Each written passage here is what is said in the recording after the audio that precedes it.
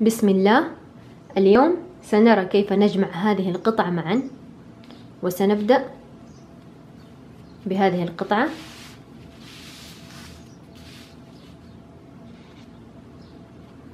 وسنغير لون الخيط، ونبدأ بعقدة على الإبرة، وسنبدأ بالدور 11 بهذه الطريقة.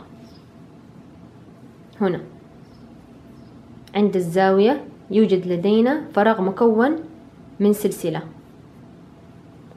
سنشتغل ونبدأ في الغرزة التي قبل هذا الفراغ مباشرة، ونشتغل فيه حشوة.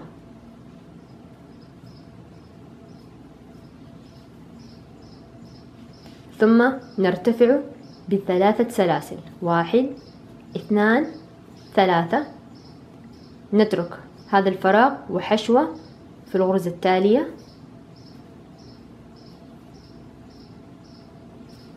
بهذا الشكل. ثم نرتفع بسلسلتين، ونترك 1 2 غرزتين وحشوة في الغرزة التي تليها.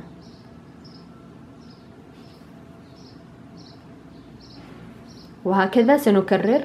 نرتفع بسلسلتين، نترك 1 2 حشوة في الغرزة التالية. نكرر هكذا حتى نهاية هذا الصف. نرتفع بسلسلتين، نترك غرزتين حشوة في الغرزة التالية.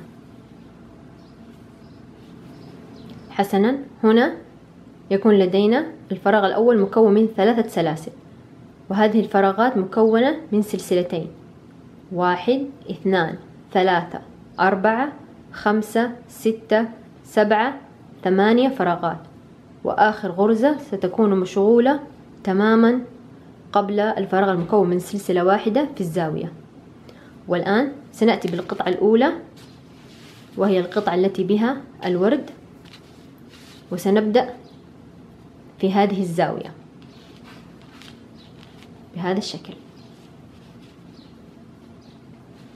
هكذا القطعتان موجهتان إلى الأمام.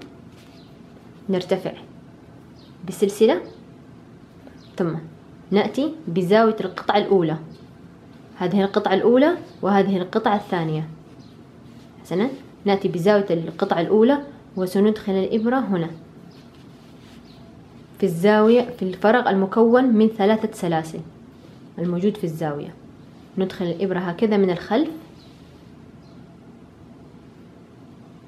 ونشتغل فيه حشوة.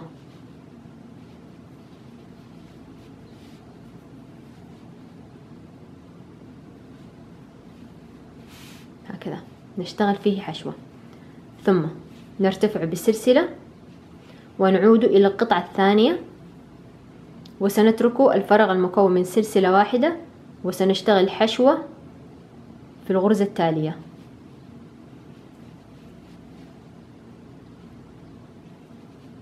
ثم نرتفع بالسلسلة، وسنعود إلى القطعة الأولى، وسنشتغل هنا في الفراغ المكون من سلسلة واحدة، عفوا من سلسلتين. هكذا هذا الفراغ المكون من سلسلتين، سندخل الإبرة هكذا من أسفل القطعة، ونشتغل حشوة. ثم نعود الآن للقطعة الثانية، وسنترك 1 2 غرزتين وحشوة في الغرزة التي تليها. وهكذا سنكرر. نرتفع أولا بسلسلة، ثم نعود إلى القطعة الأولى، وسنشتغل حشوة هنا في الفراغ المكون من سلسلتين. سندخل الإبرة هكذا من خلف القطعة، ونشتغل حشوة. ثم نعود إلى القطعة الثانية، ونترك 1 2 غرزتين وحشوة في الغرزة التي تليها. نكرر مرة أخرى. نرتفع أولا بسلسلة، نعود إلى القطعة الأولى وسندخل الإبرة من أسفل القطعة هكذا في الفراغ التالي المكون من سلسلتين، ونشتغل حشوة، ثم نعود إلى القطعة الثانية ونترك غرزتين متتاليتين وحشوة في الغرزة التي تليها. بهذا الشكل ستكون عملية تجميع القطعتين. في كل فراغ من هذه الفراغات سنشتغل غرزة حشو واحدة فقط. سأعيد مرة أخرى، أرتفع بسلسلة إلى القطعة الأولى التي بها الورد، وسأدخل الإبرة هنا في الفراغ المكون من سلسلتين وأشتغل فيه حشوة، ثم سنعود إلى القطعة الثانية وسنترك فيه غرزتين وحشوة في الغرزة التالية، ثم نعود ونرتفع بالسلسلة، وهكذا نكرر نفس هذه الخطوات حتى نهاية هذا الصف. حسنا، وصلنا هكذا إلى آخر غرزة واشتغلنا فيها حشوة قبل الفراغ الموجود في الزاوية هنا. والآن سنرتفع بالسلسلة، ثم سنعود إلى القطعة الأولى وسنشتغل هنا حشوة في الزاوية في الفراغ المكون من 3 سلاسل. ندخل الإبرة هكذا من خلف القطعة، ثم نشتغل حشوة، ثم نرتفع بالسلسلة وسنعود إلى القطعة الثانية وسنترك الفراغ الموجود في الزاوية مكون من سلسلة واحدة وحشوة في الفراغ التالي، عفوا في الغرزة التالية. والآن سنكرر نفس طريقة الإطار هذا الذي بدأنا فيه. هذه القطعة نرتفع بسلسلتين، نترك غرزتين متتاليتين وحشوة في الغرزة التالية، وهكذا نكرر. نرتفع سلسلتين، نترك غرزتين، حشوة في الغرزة التي تليها، نكرر هكذا حتى نهاية هذا الضلع. وهكذا سيكون لدينا 1 2 3 4 5 6 7 8 فراغات مكونة من سلسلتين، ودائما ستكون آخر غرزة مشغولة في الغرزة التي قبل الفراغ الموجود في الزاوية. وعند الزاوية دائما نرتفع ب3 سلاسل ونترك هذا الفراغ وحشوة في الغرزة التي تليها، ثم نكرر. نرتفع بسلسلتين، نترك غرزتين متتاليتين، حشوة في الفراغ التالي، نكرر نفس هذا الإطار حتى نهاية هذه القطعة. في كل زاوية سيكون لدينا فراغ مكون من 3 سلاسل. وفي نهاية الدور نرتفع بسلسلتين ونقفل بمنزلقة في أول غرزة حشو بدأنا فيها، نرتفع بالسلسلة ثم نقص الخيط. حسنا، وبعد أن أتممنا جمع قطعتين معا بهذا الشكل، الآن سنأتي بالقطعة الثانية وسنبدأ بنفس الطريقة التي بدأنا فيها هذه القطعة. سنبدأ بعقدة على الإبرة، وعند الزاوية سنبدأ في الغرزة الموجودة قبل الفراغ الموجود في الزاوية. سنبدأ في هذه الغرزة بحشوة، ثم نرتفع ب3 سلاسل، نترك هذا الفراغ المكون من سلسلة وحشوة في الغرزة التالية، ثم نكرر.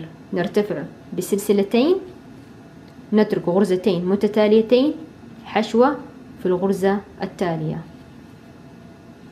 وهكذا نكرر. نرتفع بسلسلتين، نترك غرزتين، حشوة في الغرزة التي تليها. نكرر هكذا حتى نهاية هذا الضلع.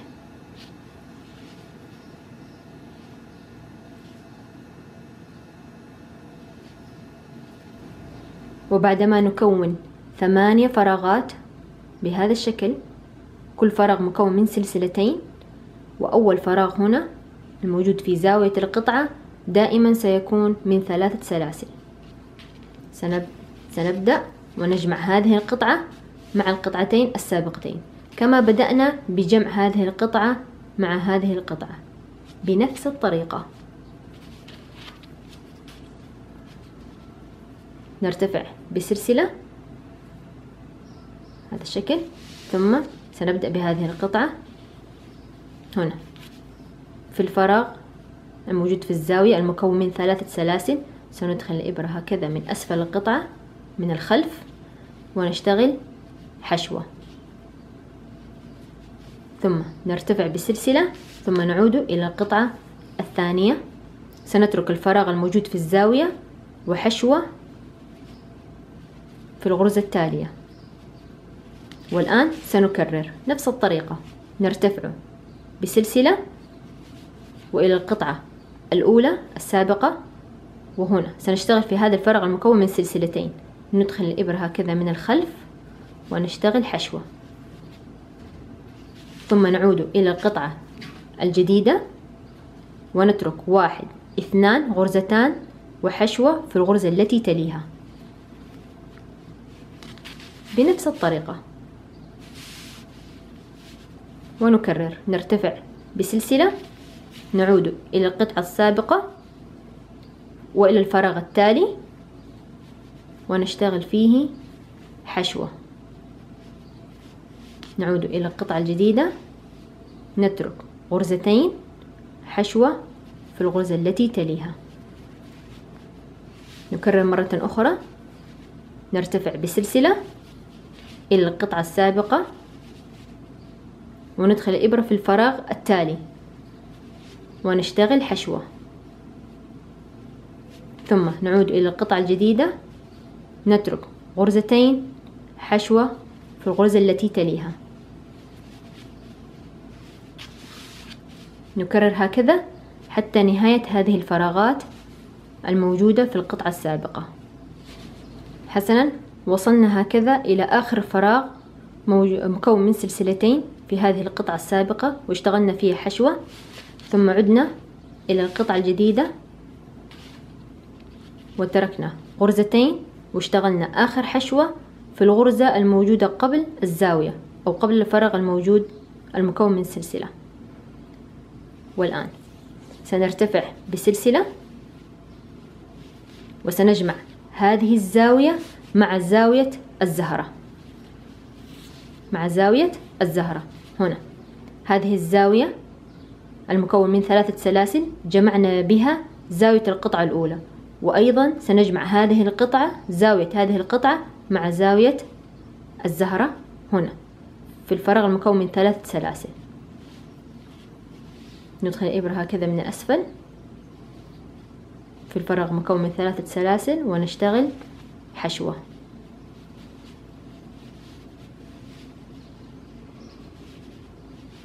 ثم نرتفع بسلسلة ونعود مرة أخرى إلى القطعة الجديدة، نترك الفراغ المكون من سلسلة وحشوة في الغرزة التي تليها. والآن سنكرر، سنجمع هذا الضلع مع ضلع الزهرة بنفس الطريقة التي فعلناها سابقا. نرتفع بسلسلة إلى قطعة الزهرة وحشوة هنا في الفراغ المكون من سلسلتين،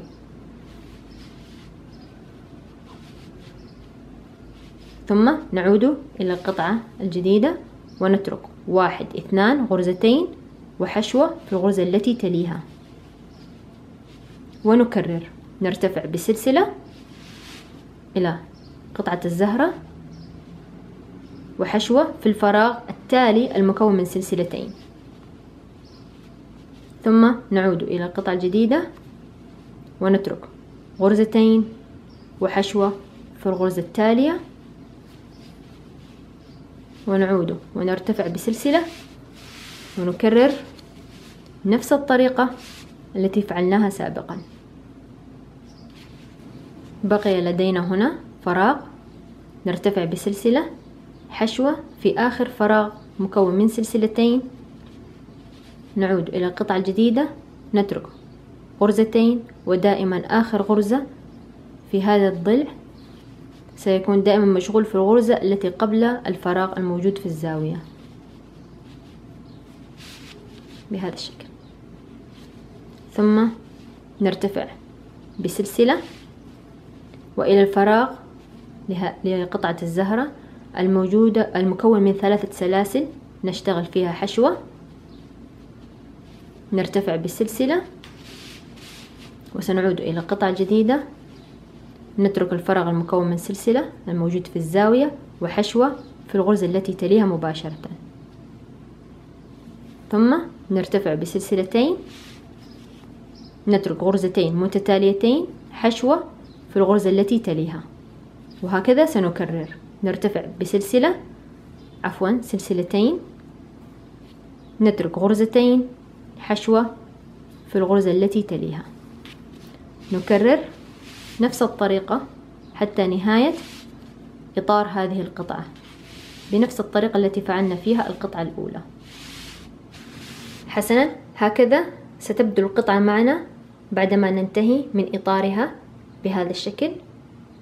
والآن بنفس الطريقة ونفس الخطوات التي جمعنا فيها هذه القطعة سنبدأ بإضافة القطعة الأخرى بنفس الطريقة.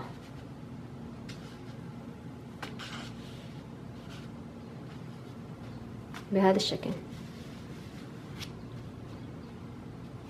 سنكرر نفس هذه الطريقة والخطوات في جمع هذه القطع المتبقية، ثم نعود إليكم.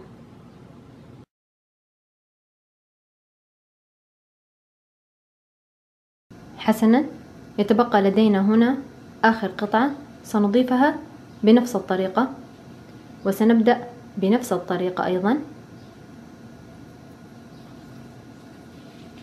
ونبدأ من عند هذه الزاوية، من عند القطعة الجانبية، نرتفع بسلسلة ثم إلى الزاوية الموجود فيها الفراغ المكون من 3 سلاسل ونشتغل فيه حشوة، نرتفع بالسلسلة ثم نعود إلى آخر قطعة وسنترك الفراغ المكون من سلسلة وحشوة في الغرزة التي تليها، ثم نرتفع بسلسلة ونعود إلى القطعة السابقة، ثم حشوة في الفراغ المكون من سلسلتين، نعود إلى آخر قطعة ونترك 1 2 حشوة في الغرزة التي تليها، وهكذا سنكرر. نرتفع بالسلسلة إلى القطعة السابقة، حشوة في الفراغ التالي، نعود إلى آخر قطعة، نترك غرزتين، حشوة في الغرزة التالية، ثم نرتفع بسلسلة ونكرر بنفس الطريقة السابقة حتى نهاية هذا الضلع. حسنا، وصلنا هكذا إلى آخر فراغ واشتغلنا فيه حشوة، وفي القطعة الأخيرة وصلنا هنا إلى آخر غرزة موجودة في هذا الضلع واشتغلنا فيه حشوة قبل الزاوية المكون من سلسلة. والآن نرتفع بسلسلة ثم إلى زاوية القطعة التي بها الزهرة، هنا في هذه الزاوية الموجود المكون من 3 سلاسل سنشتغل فيه حشوة.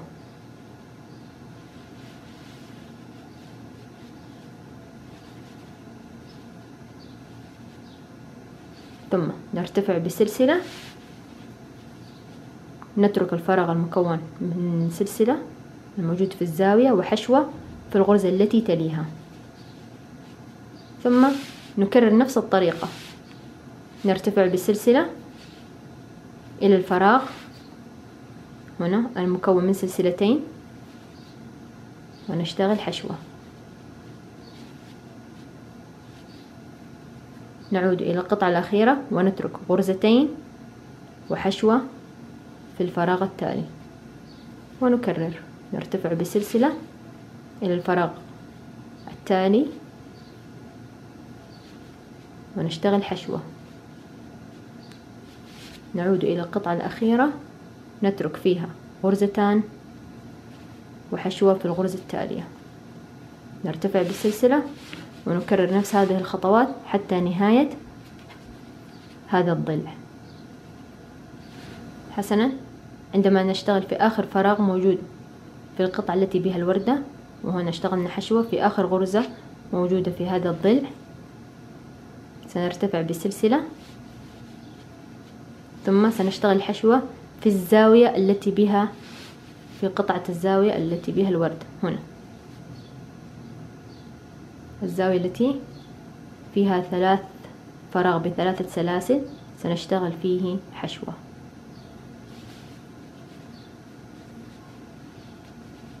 نرتفع بالسلسلة، نترك الفراغ مكون من سلسلة وحشوة في الغرزة التي تليها، ثم نرتفع بالسلسلة. والآن ننتقل إلى هذه القطعة وحشوة في الفراغ المكون من سلسلتين،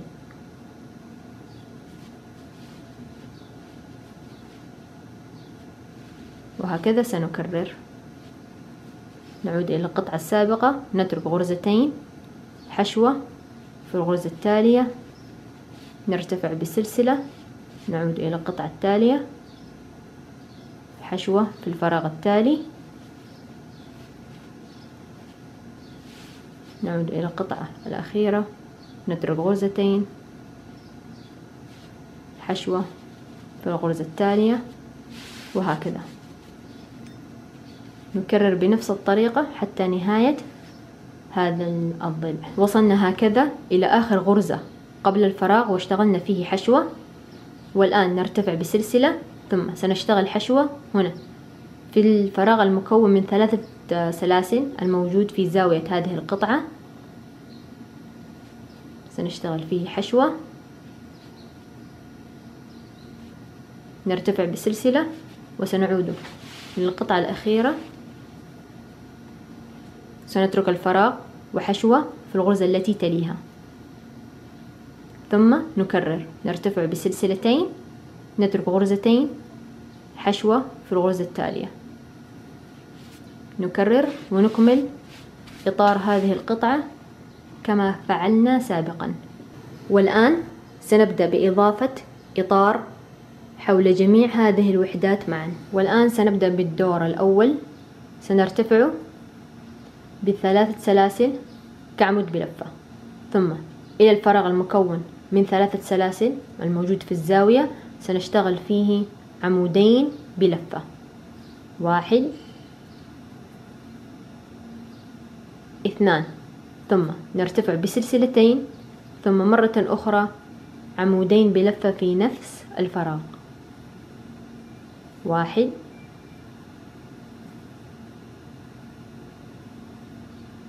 و2 بهذا الشكل، ثم عمود بلفة واحدة في غرزة الحشو التالية، ثم عمودين بلفة في الفراغ التالي المكون من سلسلتين، 1 و2، وهكذا سنكرر. عمود بلفة واحدة في غرزة الحشو التالية، عمودين بلفة في الفراغ التالي المكون من سلسلتين،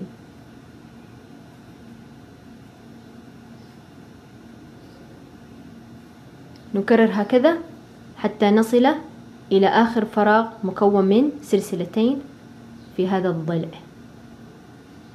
وصلنا هكذا إلى آخر فراغ واشتغلنا فيه عمودين بلفة. والآن سنترك آخر غرزة حشو موجودة هنا وننتقل إلى القطعة التالية ونترك أول غرزة حشو موجودة هنا وإلى الفراغ مباشرة المكون من سلسلتين ونشتغل فيه عمودين بلفة. 1 و2 بهذا الشكل. ثم نعود ونكرر عمود بلفة واحدة في غرزة الحشو التالية، ثم عمودين بلفة في الفراغ التالي،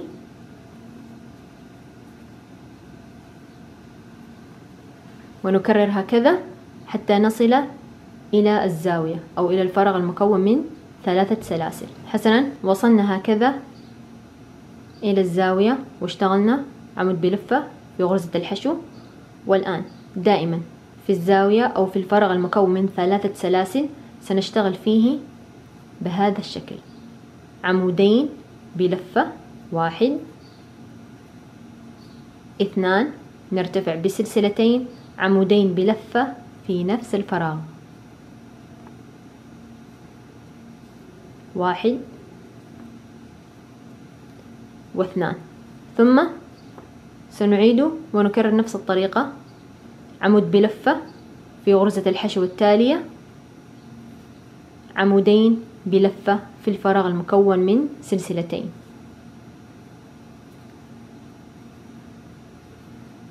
نكرر نفس هذه الخطوات حتى نصل إلى الزاوية التالية. وعندما نصل إلى الزاوية أو الفراغ المكون من 3 سلاسل دائما سنشتغل فيه عمودين بلفة، 1 2 نرتفع بسلسلتين، عمودين بلفة في نفس الفراغ، 1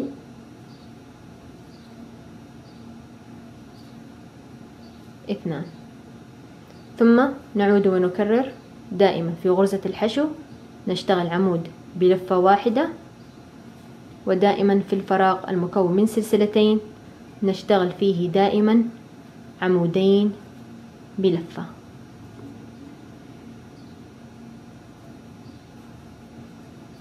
نكرر هكذا حتى نصل إلى آخر فراغ موجود في هذه القطعة.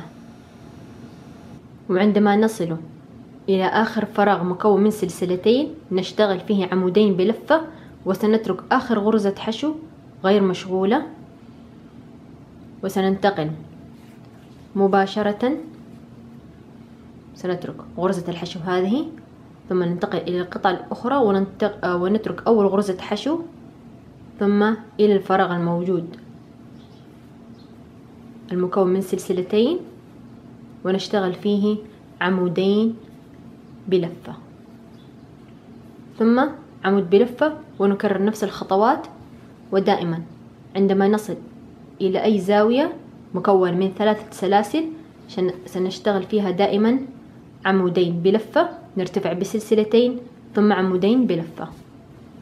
سنكرر نفس هذه الخطوات حتى نهاية هذا الدور. وفي نهاية الدور سنقفل بمنزلقة في السلسلة الثالثة التي بدأنا فيها، نرتفع بسلسلة ثم نقص الخيط.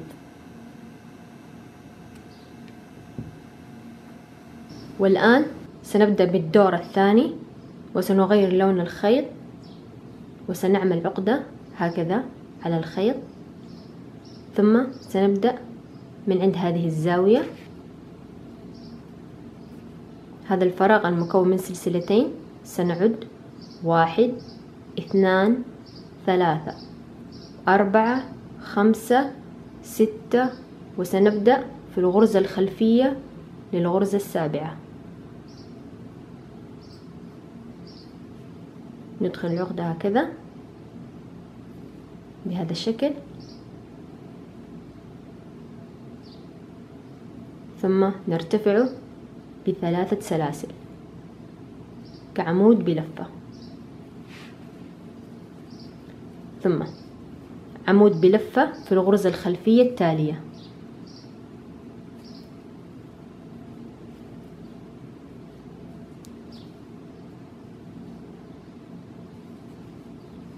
والآن هذه الغرزة ستكون مشغولة فوق غرزة الحشو. لن نشتغل في هذه الغرزة بل سنتركها وسنشتغل حول غرزة الحشو. سنشتغل عمود أمامي بلفتين. نترك هذه الغرزة العمود بلفة وسننزل إلى الأسفل، ندخل الإبرة بهذا الشكل من أسفل غرزة الحشو ونشتغل عمود أمامي بلفتين.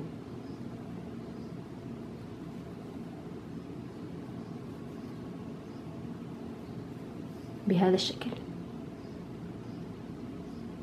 ثم سنترك هذه الغرزة الموجودة خلف العمود الأمامي، ثم نشتغل عمود بلفة في غرزتين خلفيتين متتاليتين.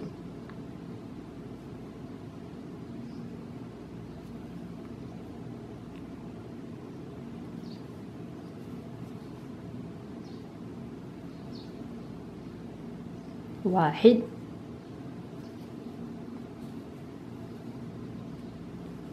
واثنان. والآن سنكرر. سنأتي للغرزة التالية ونراها مشغولة فوق غرزة الحشو. لن نشتغل في هذه الغرزة بل سنشتغل حول غرزة الحشو. نترك هذه الغرزة وإلى الأسفل عمود أمامي حول غرزة الحشو.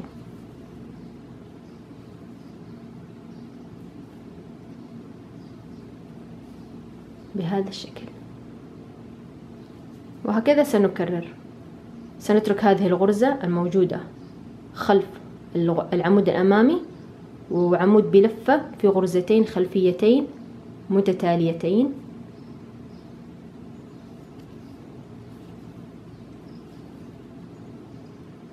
واحد، واثنان. ثم للغرزة التالية أسفلها حشوة، سنشتغل حول غرزة الحشو عمود أمامي بنفس الطريقة السابقة.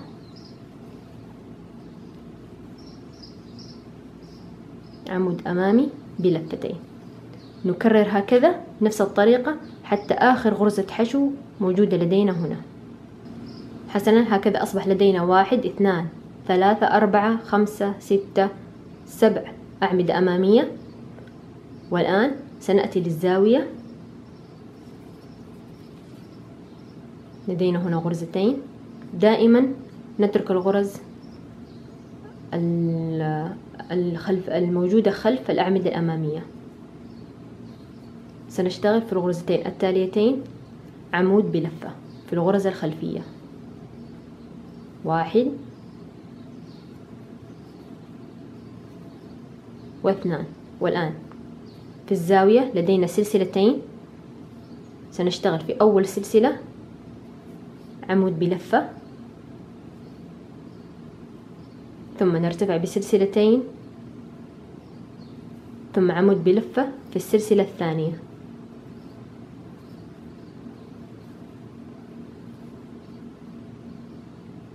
ثم لدينا هنا عمودين بلفة. سنشتغل أيضا عمود بلفة في الغرز الخلفية لها. 1 وفي الغرزة التالية 2 بهذا الشكل. ثم إذا أتينا للغرزة الثالثة سنلاحظ وجود غرزة حشو أسفلها.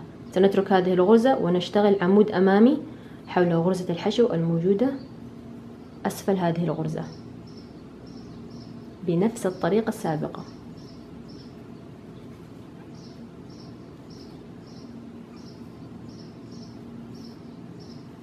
بهذا الشكل.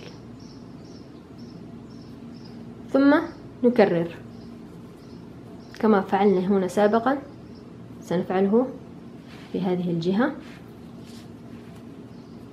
سنشتغل عمود بلفة في غرزتين خلفيتين متتاليتين.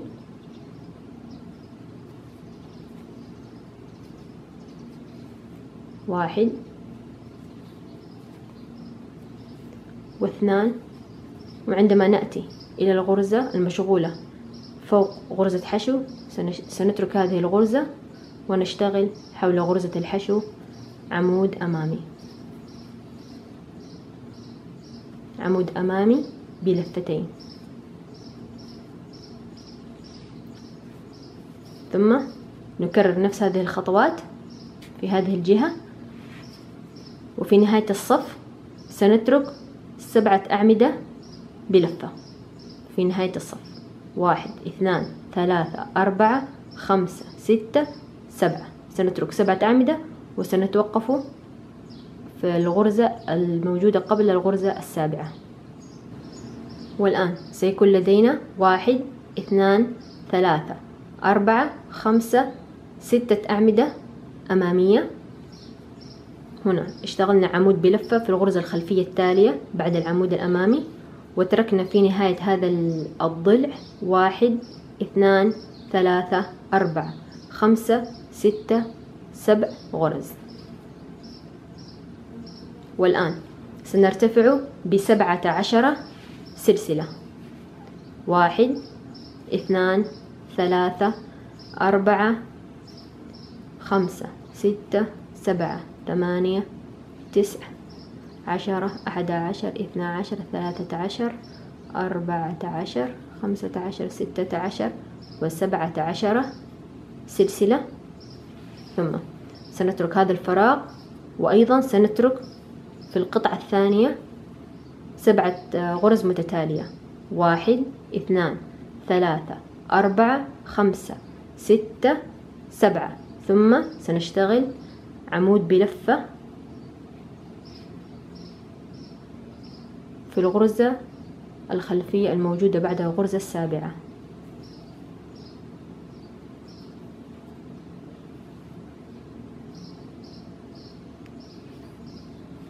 بهذا الشكل. تركنا هنا 7 غرز، وأيضا 7 غرز في القطعة التالية. ثم نعود ونكرر بنفس الطريقة. الغرزة التي بعدها مشغولة فوق غرزة حشو، سنشتغل عمود أمامي حول غرزة الحشو بلفتين،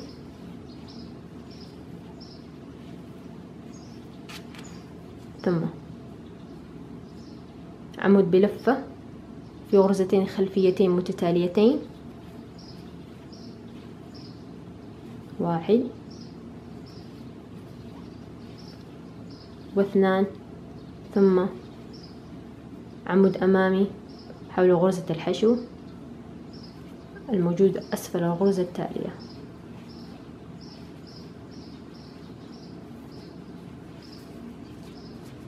نكرر هكذا حتى نصل إلى زاوية القطعة. وعندما نصل إلى زاوية القطعة دائما سنشتغل بهذه الطريقة. دائما نترك العمود أو الغرزة الموجودة خلف العمود بلفة، العمود الأمامي، ثم عمود بلفة في غرزتين خلفيتين متتاليتين، ثم إلى الفراغ المكون من سلسلتين سنشتغل في السلسلة الأولى عمود بلفة، ثم نرتفع بسلسلتين، ثم عمود بلفة في السلسلة الثانية، ثم لدينا هنا غرزتين متتاليتين سنشتغل فيهما عمود بلفة.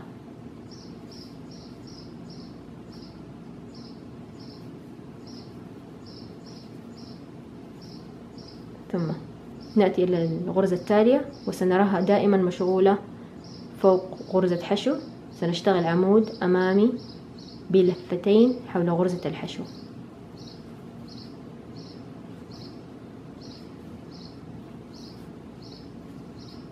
ثم نعيد ونكرر مثل ما فعلناه سابقا كما بدأنا هذا الدور. نكرر نفس هذه الخطوات حتى نهاية هذا الدور. وفي نهاية الدور سنقفل بمنزلقة في السلسلة الثالثة التي بدأنا فيها هذا الدور. نرتفع بسلسلة ثم نقص الخيط.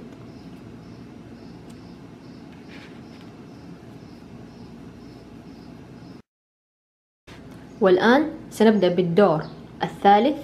سنغير لون الخيط ونبدأ بعقدة بهذا الشكل، ثم سنبدأ من هذه الزاوية.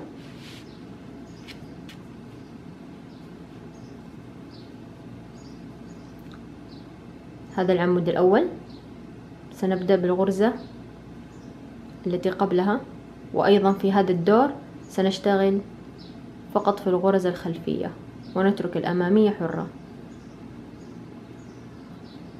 ثم ندخل العقدة هكذا ونرتفع ب3 سلاسل كعمود بلفة، ثم عمود بلفة في جميع هذه الغرز الخلفية حتى نصل إلى الفراغ المكون من سلسلتين.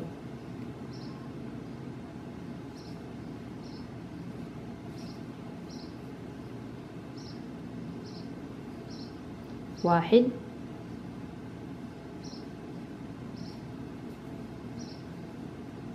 اثنان،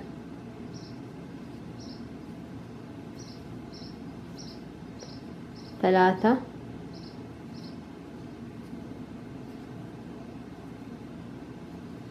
وأربعة. وعندما نصل إلى الفراغ الموجود في الزاوية المكون من سلسلتين سنشتغل في السلسلة الأولى عمود بلفة، نرتفع بسلسلتين عمود بلفة في السلسلة الثانية،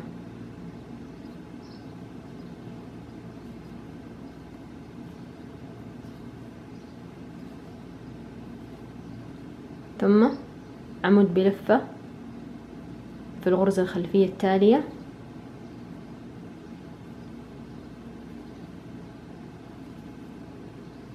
وهكذا سنكرر. سنشتغل عمود بلفة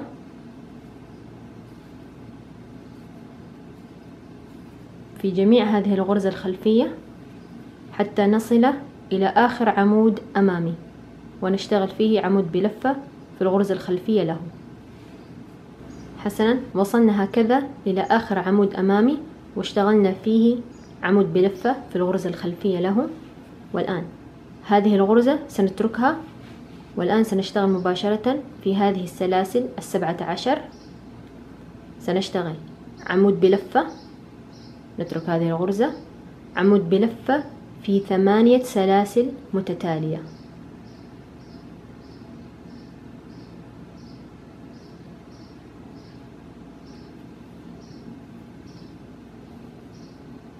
واحد،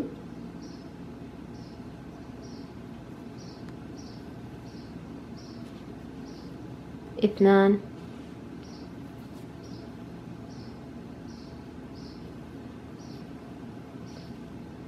ثلاثة، وثمانية.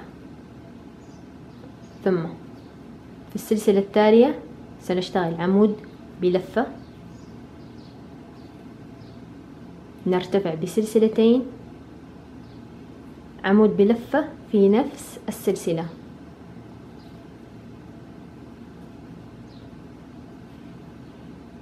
بهذا الشكل، ثم نعود ونشتغل عمود بلفة في 8 سلاسل متتالية،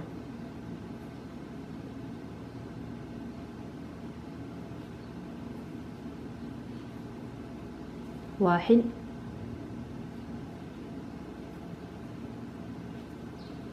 اثنان،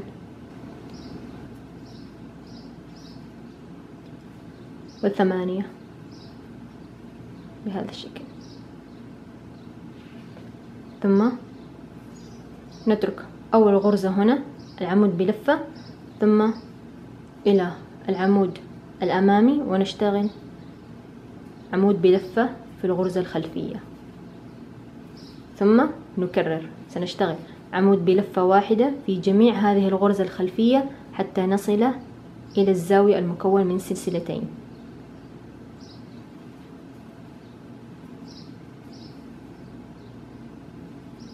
وعندما نصل إلى الفراغ المكون من سلسلتين في الزاوية دائما نكرر. سنشتغل عمود بلفة في أول سلسلة، ثم نرتفع بسلسلتين، ثم عمود بلفة في السلسلة الثانية، ثم سنكرر. سنشتغل عمود بلفة في جميع هذه الغرز الخلفية حتى نصل إلى الزاوية التالية، ونكرر نفس الطريقة حتى نصل إلى الفراغ المكون من 17 سلسلة. حسنا، وصلنا هكذا إلى الفراغ المكون من 17 سلسلة، ودائما سنترك الغرزة. سنشتغل آخر غرزة عند العمود الأمامي، وسنترك آخر غرزة العمود بلفة قبل السلسلة. سنترك هذه الغرزة، ثم سنشتغل عمود بلفة في 8 سلاسل متتالية.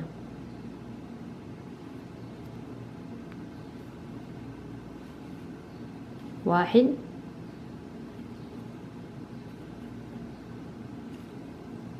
اثنان، وثمانية، ثم عمود بلفة واحدة في السلسلة التالية، نرتفع بسلسلتين، عمود بلفة في نفس السلسلة، ثم عمود بلفة في 8 سلاسل متتالية، ثم نترك أول غرزة هنا ونكرر عمود بلف في جميع هذه الغرز الخلفية، ونكرر نفس هذه الخطوات حتى نهاية هذا الدور. وفي نهاية الدور سنقفل بمنزلقة في السلسلة الثالثة التي بدأنا فيها.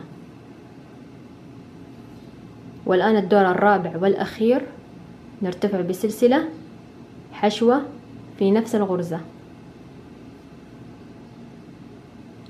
ثم نرتفع بسلسلتين، ثم عمودين بلفة في نفس الغرزة.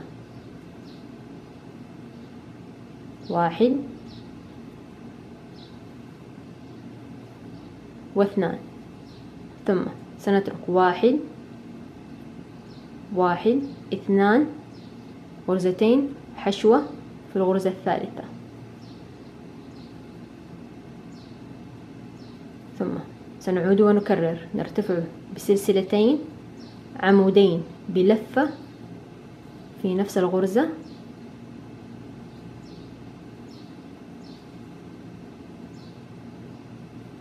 نترك غرزتين، حشوة في الفراغ المكون من سلسلتين، الفراغ الموجود في الزاوية، ثم نرتفع بسلسلتين، عمودين بلفة في نفس الفراغ.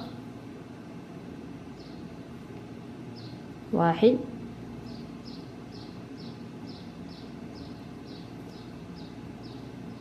واثنان، ثم حشوة في نفس الفراغ، ثم نكرر مرة أخرى. نرتفع بسلسلتين، عمودين بلفة في نفس الفراغ،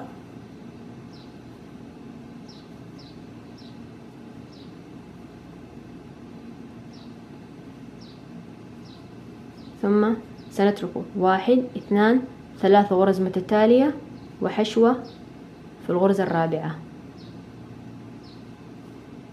ثم نعود ونكرر. نرتفع بسلسلتين، عمودين بلفة في نفس الغرزة، واحد، واثنان، ثم نترك 3 غرز متتالية، حشوة في الغرزة الرابعة. وهكذا سنكرر نفس طريقة هذه الزاوية هنا 3 مرات. نرتفع بسلسلتين، عمودين بلفة في نفس الفراغ، ثم نترك 1، 2، 3 غرز وحشوة في الغرزة التالية. سنكرر مثل هذه هنا مرتان. حسنا، هنا في الزاوية لدينا 2 من النتوء بهذا الشكل، ثم 1 2 3 والرابعة. والآن سنصل إلى هذه القطعة وسنتركه بهذا الشكل. 1 2 3 4 5 غرز متتالية وحشوة في الغرزة التي تليها بهذا الشكل، 5 غرز متروكة. ثم نعيد ونكرر، نرتفع بسلسلتين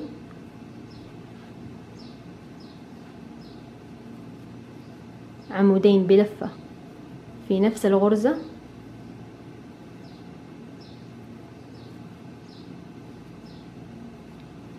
ثم نترك 1 2 3 غرز متتالية حشوة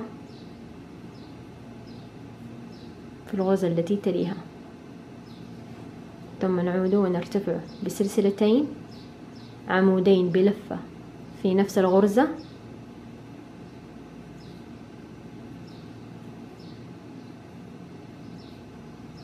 ثم نترك 1 2 3 غرز والحشوة ستكون في الفراغ المكون من سلسلتين.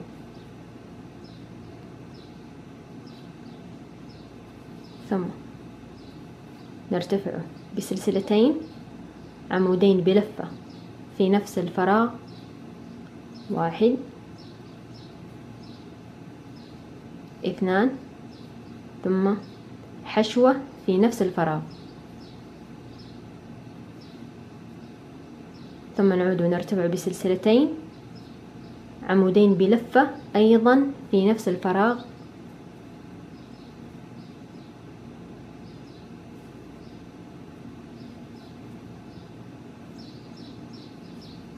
ثم سنترك 1 2 3 غرز متتالية حشوة في الغرزة التي تليها بهذا الشكل. ثم نعيد ونكرر، نرتفع بسلسلتين عمودين بلفة في نفس الغرزة، 1 و2 ثم نترك 1 2 3 غرز حشوة في الغرزة الرابعة، ثم نرتفع مرة أخرى بسلسلتين عمودين بلفة في نفس الغرزة،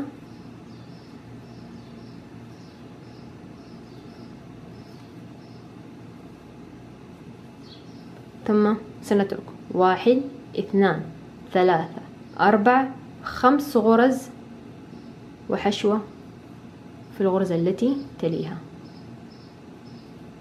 ثم نكرر، نرتفع بسلسلتين ونكرر نفس هذه الطريقة حتى نصل إلى هذه الزاوية. وبعد ما كررنا سيكون لدينا 1 2 3 4 أطراف أو زوايا أو نتوء بهذا الشكل، ثم سنقفل آخر زاوية هنا، سنترك هذه الغرز وإلى الزاوية أو الفراغ الموجود والمكون من سلسلتين بحشوة، ثم نكرر نفس الطريقة التي فعلناها هنا في بداية هذا الدور. نرتفع بسلسلتين عمودين بلفة في نفس الفراغ حشوة في نفس الفراغ، نعود ونرتفع بسلسلتين عمودين بلفة في نفس الفراغ،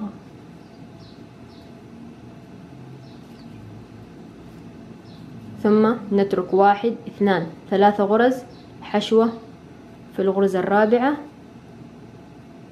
ثم نعود ونكرر، نرتفع بسلسلتين ونكرر هكذا بنفس الطريقة التي بدأنا فيها هذا الدور، نكرر هكذا حتى نهاية هذا الدور. وفي نهاية الدور سنترك آخر 3 غرز ونقفل بمنزلقة في أول غرزة حشو بدأنا فيها،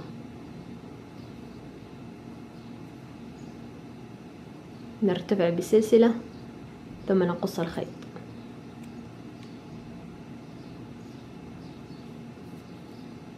وشكرا جزيلا لكم على المشاهدة، وألقاكم إن شاء الله في فيديوهات أخرى بأعمال رائعة وأنيقة، ودمتم في رعاية الله، والسلام عليكم ورحمة الله وبركاته.